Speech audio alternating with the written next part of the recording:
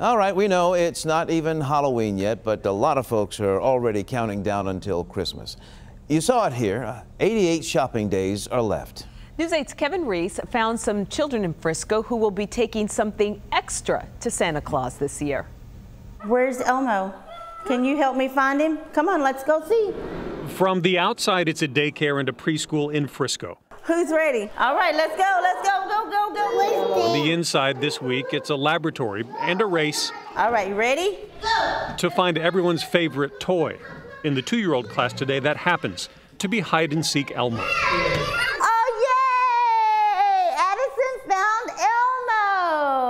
Oh, it's a child's dream. Great job. Christina Stone is the owner of the Goddard School's Frisco location, one of 50 Goddard schools across the country. Everybody clap for her. Where this week they're conducting their annual toy test. Toy manufacturers submit them for consideration.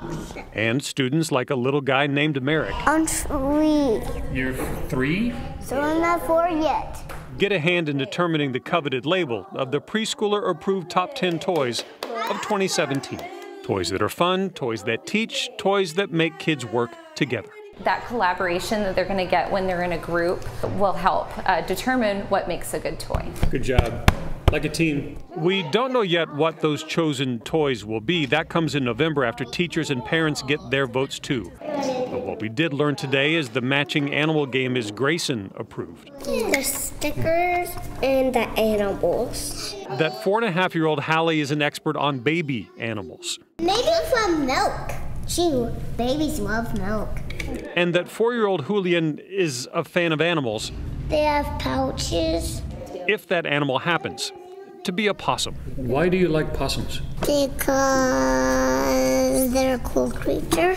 As for which will be the Cool Toys Preschool approved, the experts here get a few more days of play to give their expert stamp of approval. Good job, friends. Y'all did such a great job. In Frisco, Kevin Reese, Channel 8 News. Great.